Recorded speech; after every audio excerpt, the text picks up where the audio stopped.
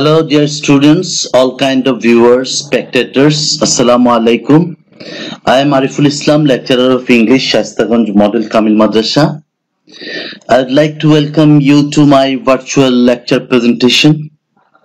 This lecture has been dedicated and made especially for the students of first year and second year students. And I have decided to work with Unit 4, Lesson 2. And especially I am gonna talk about themes and summaries. You don't have summaries of the poem. You have only, you have to write down the themes. But in order to know the themes, you have to know the summary as well. So dear students, I am trying to discuss the poem Blow, Blow the Winter Wind, and it is included in your syllabus, unit number 4 and lesson number 2.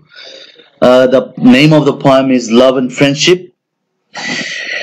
So dear students, please follow me until I finish.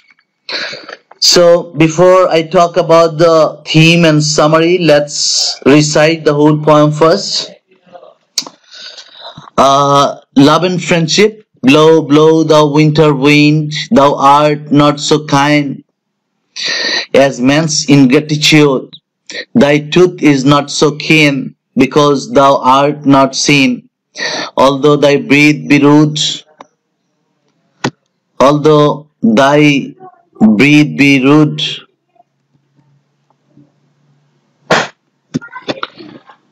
although thy breath be rude, hey ho, sing hey ho unto the green holy. Most friendship is feigning, most loving mere folly.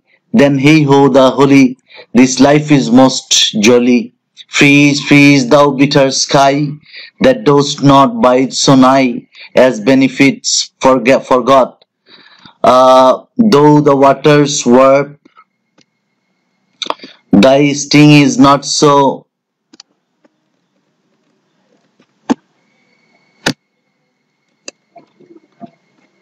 Thy sting is not so sharp, as friends remembers not. Hey ho, sing hey ho unto the green holy. Okay, my dear students, Blow, Blow Winter Wind is a poem, has been taken from William Shakespeare's romantic comedy, as you like it. And now I would like to talk about the summary of the poem. My dear students, you don't have summaries to write in your exam script paper. You have only to write the themes, but in order to make themes, you have to know the summary. The winter has the writer, actually the winter is here metaphorical. The writer has used some personified figures in order to embody the total feelings and total perspective of the poem. When writers personify, they give human qualities, they give human characters to their subject. If you look carefully, dear students, in this poem, you see that it's not about the winter wind at all. Shakespeare reveals true meaning in the middle of the poem with the line, most friendship is mere folly, most friendship is feigning. In the two line, he is saying that people are often not true to their friends or love friends or their beloved, or their friendship or love is not real, rather based on fakeness. He uses the idea of winter winds, which could be painful, to communicate how much more painful the false friendship of a friend. So when he says the tooth is not so keen, he means that the pain caused by the wind, actually in this case the poet uses actually a metaphorical use of tooth of the wind can cause pain by beating is not as harmful as the emotional pain of a friend or lover. So this is the summary of the poem. Now let's go to the theme, which you have to write on your exams paper. Now let's try to make a theme of the poem. The main theme of the poem is man's inhumanity towards other beings, other fellow beings actually. Men are so ungrateful and so selfish that he doesn't care to those who are his friend. He doesn't remember them once his purpose is served or fulfilled. Winter is harsh, but harshness of the winter is not bitter as man's ingratitude to another people, other men. So what I would like to clarify that friendship is completely feigning or false idea. For some people, love has been described as complete foolish idea and folly. For some human being, actually human being can become mere cruel, harsher, and much more destructive to the natural object or other being which are available in the forest. And some natural objects are more friendlier than human being. This is the theme of the poem actually. Okay, my dear students, এখন আমি এই কবিতাটার একটা মোটামুটি একটা বাংলা তোমাদেরকে বলার চেষ্টা করব। যে এই কবিতাটা লাভ এন্ড ফ্রেন্ডশিপ, মূলত এই কবিতাটার একটু প্রাসঙ্গিক কিছু কথা না বললেই নয়। এই কবিতাটা মূলত শেক্সপিয়ারের অ্যাজ ইউ লাইক ইট কবিতা থেকে নেওয়া হয়েছে, এবং as you like it William শেক্সপিয়ারের একটা 37টা নাটকের মধ্যে একটা নাটক, এবং এই নাটকে অনেকগুলা ক্যারেক্টার থাকে, ডিউক সিনিয়র, ডিউক ফ্রেডরিক, এবং আমরা জানি যে বড় ভাই ডিউক সিনিয়রকে ডিউক ফ্রেডরিক ক্ষমতাচ্যুত করে এবং তাকে নির্বাসনে পাঠায় ফরেস্ট অফ অডেনে।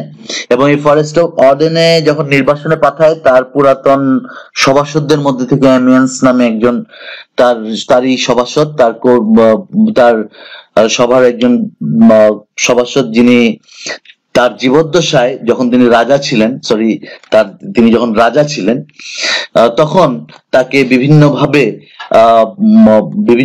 আনন্দিত রাখার চেষ্টা করত। তো এই অ্যামিয়ান্সেরই একটা গান, নাটকের ভিতরে একটা গান, যে এই নাটকের বিভিন্ন জায়গায় আমরা দেখি যে মানুষ মানুষের সাথে কিভাবে বিট্রে করে, যেমন ছোট ভাই বড় ভাইকে ক্ষমতাচ্যুত করে নির্বাসিত করে ফরেস্ট অফ অর্ডেনে পাঠিয়ে দেয়।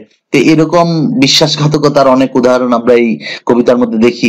তো এমিয়ান্স এই কথাগুলা বলে, ব্লো ব্লো দাও উইন্টার উইন্ড, বয়ে যাও তুমি শীতের বাতাস, দাও আর্ট নট সো আনকাইন্ড।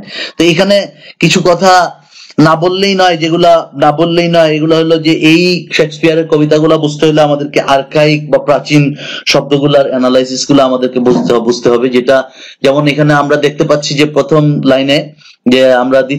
লাইনে আমরা দাও, এটা দেখতে পাচ্ছি যে দাওটা আমরা জানি যে প্রাচীন ইংরেজিতে ইউ এর পরিবর্তে তারা দাও ব্যবহার করতো। এটা সাবজেক্টিভ, দাও মানে হলো ইউ, তুমি, আর দি হলো তোমাকে অবজেক্টিভ, আর দাই হলো ইয়োর, মানে এটা হলো পজিটিভ। এরপর আর ডাইন মানে হলো তোমার ডাবল পজিটিভ, মানে ইয়ার্স, যেটা আমরা ইয়ার্স ডাবল পজিটিভ হিসেবে ব্যবহার করি। তারপর আর্ট মানে হলো আর এর পরিবর্তে আর্ট, আর ওয়ার এর পরিবর্তে ওয়ার্ড, আনটু, টু এর পরিবর্তে আনটু। আর্কাইক ইংলিশে সাবজেক্ট সেকেন্ড পারসন হলে ভার্বের শেষে এসটি অথবা ইএসটি যোগ করা হয়, যেমন দাও ইটেস্ট, দাও ইটেস্ট, দাও ইটেস্ট রাইস মানে ইউ ইট রাইস। দাও মানে আমরা আগেই বলছি যে দাও মানে হলো ইউ, আর ইটের সাথে ইএসটি লাগিয়ে দিছে। এইভাবে মানে আর প্রাচীন ইংরেজিতে এইভাবেই ব্যবহার করতো। তো এই প্রাচীন ইংরেজি গুলা এই কারণে বললাম যে এইগুলো না জানলে আমরা শেক্সপিয়ারের এই ইংরেজি গুলার মিনিং আমরা করতে পারবো না।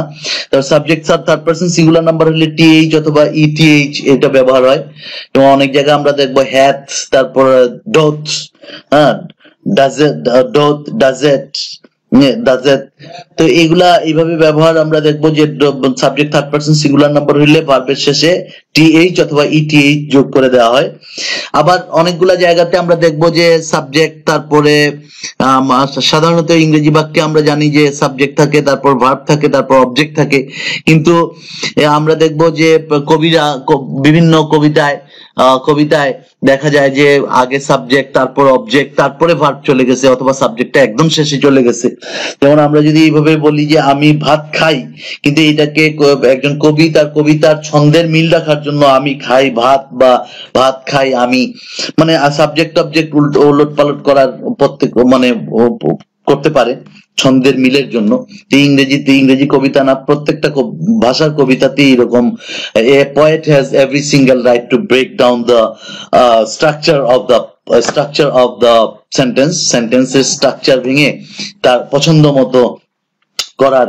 যেমন আমরা এখানেই একটা আছে যে এখানেই একটা জায়গায় আমরা দেখি যে thou teeth is not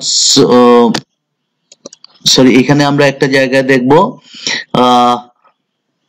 যে দাও দা ওয়াটার ওয়েব, এখানে ওয়েবটা হলো ভার্ব, ওয়েবটা হলো এখানে ওয়েবটা হলো ভার্ব আর দ্য ওয়াটার ছিল অবজেক্ট। কিন্তু আমরা দেখতে পারতেছি যে দাও সাবজেক্ট, আমরা জানি যে দাও মানে তুমি, ইউ সাবজেক্টের পরে অবজেক্টটা চলে গেছে পরে, অবজেক্টটা চলে আসছে সামনে, আর ভার্বটা চলে গেছে পরে।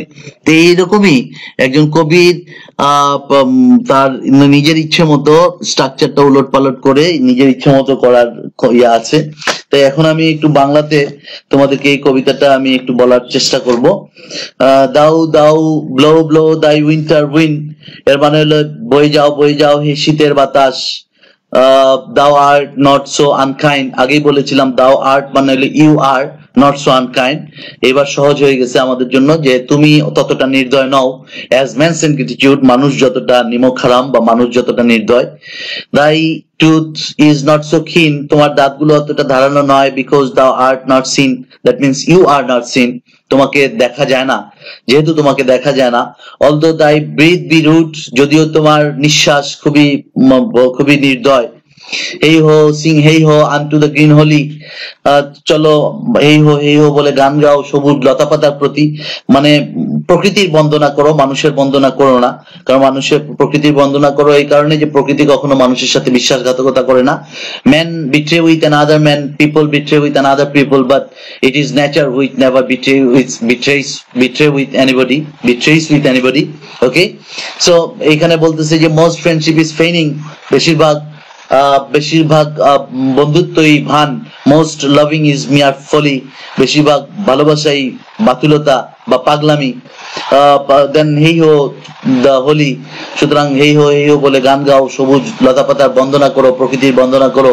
This life is most Jolly, আমরা আগেই জেনেছি যে কবির অ্যাকচুয়ালি কবির ছোট সরি এখানে রাজার ডিউক সিনিয়রের ছোট ভাই ডিউক ফ্রেডরিক তার ডিউক সিনিয়রকে নির্বাসনে পাঠিয়ে দেয়, রাজ্যচ্যুত করে, সিংহাসনচ্যুত করে এবং নির্বাসনে পাঠিয়ে দেয়। নির্বাসনে পাঠিয়ে ফরেস্ট অফ অর্ডেনে পাঠিয়ে দেয়, এবং ফরেস্ট অফ অর্ডেনের রাজা থাকে, এবং রাজার সাথে রাজার আগের যে সভাসদ কিছু তারাও থাকে।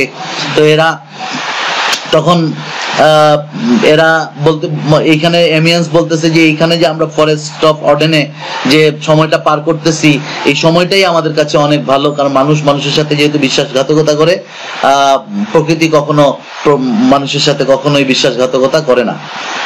তো যাই হোক, এরপর বলতেছে যে ফ্রিজ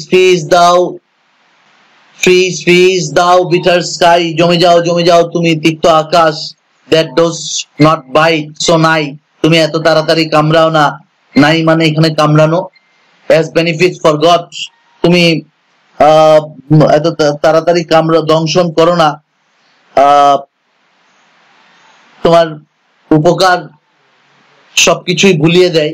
তুমি যদিও তুমি তোমার যে উপকার, তুমি যে মাঝে মাঝে রুড হও, প্রকৃতি মাঝে মাঝে যে আমাদের প্রতি রুড বা নির্দয় হয়, এটা অনেকটাই আমাদেরকে ভুলিয়ে দেয় অনেকটা। as benefits for God, though the waters were যদিও তুমি পানিগুলোকে জমিয়ে দাও, the sting is not so sharp, তোমার হুল অতটা ধারালো নয়, অ্যাজ ফ্রেন্ডস রিমেম্বার্ড নট, যেমনটা বন্ধু বন্ধুকে মনে রাখে না, যেমনটা করে বন্ধু বন্ধুকে মনে রাখে না। দেন হেই হো, সিং হেই হো আনটু দ্য গ্রিন হোলি, সুতরাং সবুজ লতা পাতা এবং প্রকৃতির বন্দনা করো, মানুষের বন্দনা করে কোনো লাভ নাই, কারণ মানুষ মানুষের সাথে বিশ্বাসঘাতকতা করে। তো যাই হোক, আজকে এই ছিল আমাদের কবিতাটা, আজকে আমরা এটা পড়লাম। এই কবিতাটা আসলে কবি সত্যিকারের ভালোবাসা এবং বন্ধুত্বের অনুপস্থিতির জন্য বিলাপ করেছেন। কবির কাছে প্রকৃতির জগৎ যে মানুষের জগতের চেয়েও অনেক শ্রেয়, অধিকতর শ্রেয়, এটা বোঝানোর চেষ্টা করেছেন। প্রকৃতি তার খারাপ আবহাওয়া দিয়ে মানুষকে কষ্ট দিলেও এই কষ্টটা মানুষের আসলে মানুষের অকৃতজ্ঞতার চেয়েও কম কষ্টদায়ক। মানুষের বেশিরভাগ বন্ধুত্বই হচ্ছে ভান, বেশিরভাগ ভালোবাসাই হচ্ছে বোকামি আর পাগলামি ছাড়া আর কিছুই নয়। এই বন্ধুত্ব এবং ভালোবাসার মধ্যে আন্তরিকতা এবং কোনো অকপটতা নেই। মানুষ অতি দ্রুত তার বন্ধুকে ভুলে যায়, তাই কবির কাছে মানুষের সমাজে বসবাসের তুলনায় বনবাসী আসলে অধিক আনন্দপূর্ণ এবং আনন্দ ঘন। এইটা, এই কবিতাটা আজকে তোমাদেরকে আমি আলোচনা করার চেষ্টা করলাম এবং এরকম ভাবেই আমি পুরাটা বই কভার করার চেষ্টা করব। ততক্ষণ